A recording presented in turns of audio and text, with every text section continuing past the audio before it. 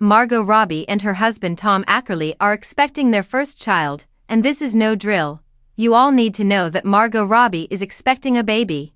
When images of Robbie and her husband Tom Ackerley appeared in public, everyone's eyes were drawn to Robbie's growing baby bump. Numerous accounts on X, the website that was formerly known as Twitter, such as Pop Crave and Pop Bass, posted pictures, and many of them complimented her on the news right away. The images, which Daily Mail eventually acquired, show Robbie getting into a boat on July 7 while on vacation in Lake Como with her spouse Ackerley.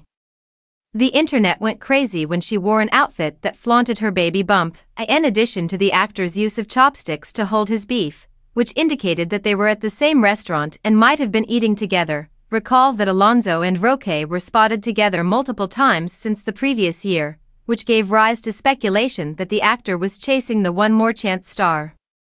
Alonso was in a relationship with Gerald Anderson before Roque, but it ended poorly in 2019.